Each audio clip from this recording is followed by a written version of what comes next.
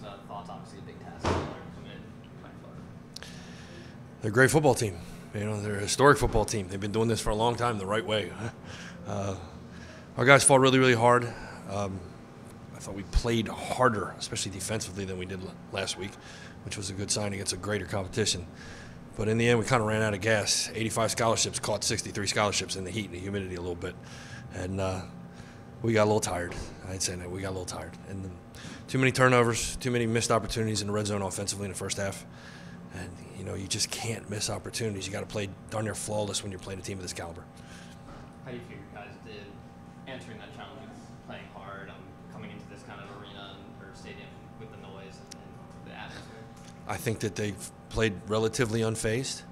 I think that the University of Florida had no idea who and what Towson University was, and they do now.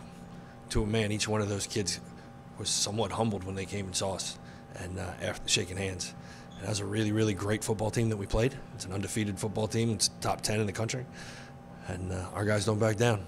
I think it's a great test, and it shows us exactly who we can be for the rest of the year. Get a much-needed bye week now, and what's the plan for the bye week? Plans for the bye weeks to get healthy and get better. And in the meantime, hold on, I don't want to steal your thunder. To all the Towson faithful that came, thank you.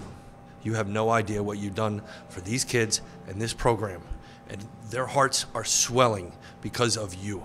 That they know that they were supported this far away from home against a task that nobody would have ever believed they had a chance to even be in the ballgame. Thank you.